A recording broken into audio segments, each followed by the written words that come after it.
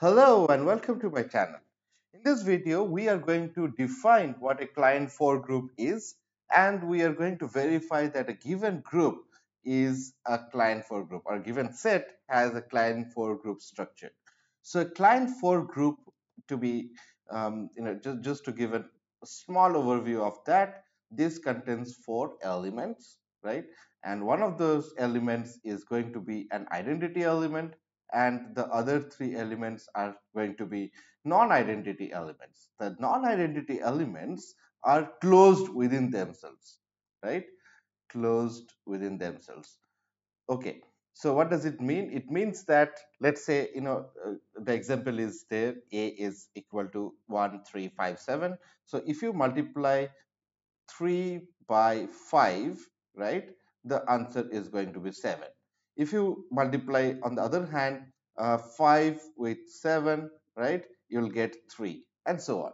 Now let's get down to the definition of a client for group, and then we'll prove that we'll verify that the given set is a client for group with the appropriate multiplication.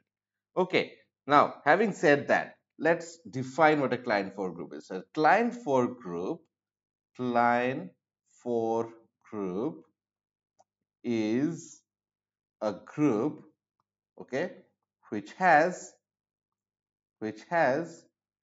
an identity element, right? An identity element and and the three non-identity elements elements are closed are closed under the closed under the uh, group operation.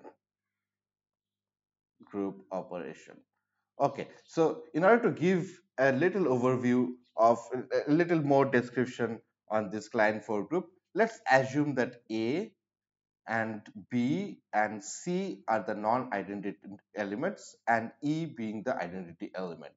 And we shall assume that the operation is star, right?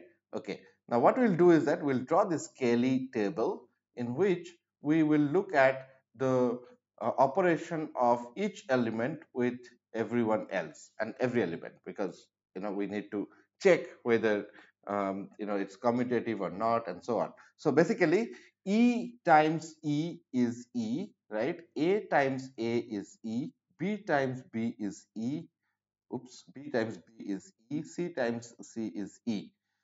A star E is A, E star B is B, E star C is C, A star E is A star B is C, A star C is B, right? So as we mentioned that the non-identity elements are closed. So if you take, for example, B star A, it will be give us C.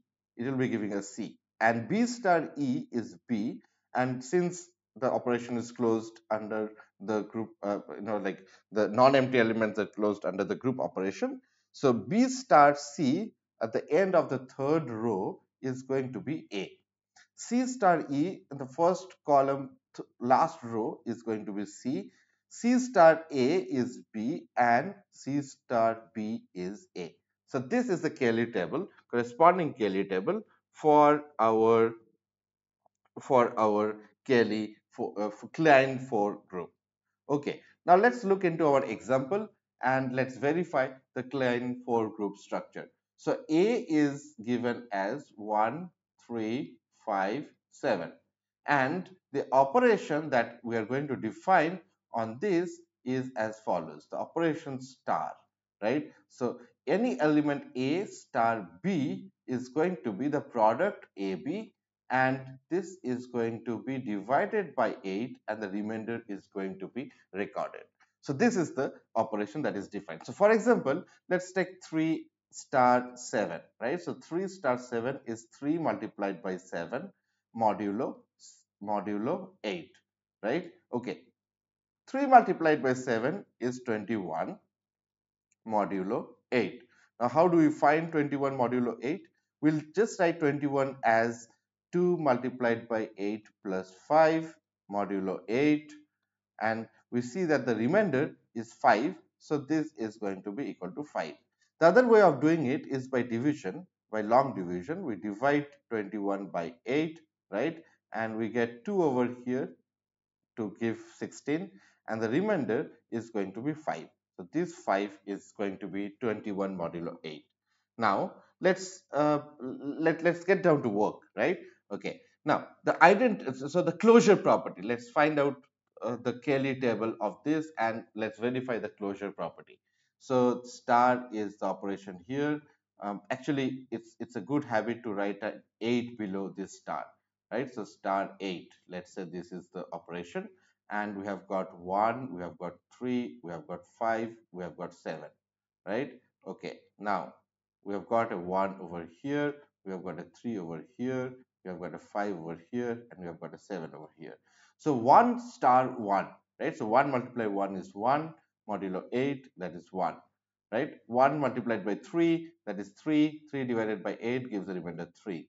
1 multiplied 5 is 5, that divided by 8 gives the remainder 5. 1 multiplied by 7 is 7, divided by 8, the remainder is 7.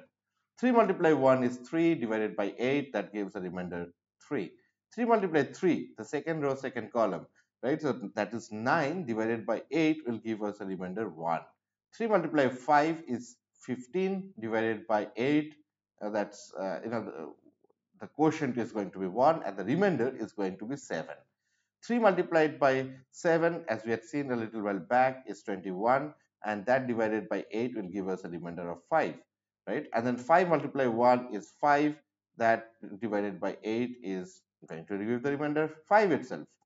5 multiplied by 3, we have done this a little while back, that is 15. 15 divided by 8, the quotient is 1, the remainder is 7. 5 multiplied 5 is 25. 25 divided by 8, the quotient is 3, the remainder is 1, right? Okay, now 5 multiplied 7 is 35. 35 divided by 8, right? So the remainder is 3. I'll just show it once here on the right side. So 35 divided by 8, so 4 is the quotient, we get 32, and the remainder is 3. So 3 is the operation result over here. 7 multiplied 1 is 7, so it's less than 8, so that is the remainder. 3 multiplied 7 is 21. Again, 21 divided by 8, the remainder is 5. 7 multiplied by 5 is 35, as you can see on the right hand side of your screen. The remainder is 3. 7 multiplied 7 is 49, and 49 divided by 8, the remainder is going to be 1, right? Okay, so this is the Kelly table that we have created, and as you can see that all the elements, the square of all the elements is 1, right? The square of all elements is 1. 1, 1, 5 squared is 1, 7 squared is 1. Okay, now if we multiply any two elements, so let's say 5 and 3, right? So 5 and 3, the third column and the second row, we get 7. Again, let's take another example. So 7 is the 7 is the last row. 7 multiplied by let's say 3, that is the second column, we shall get 5, right? So investigating this particular Kelly table, so investigating the Kelly table, Cayley, Kelly table, we verify that A is a Klein 4 group.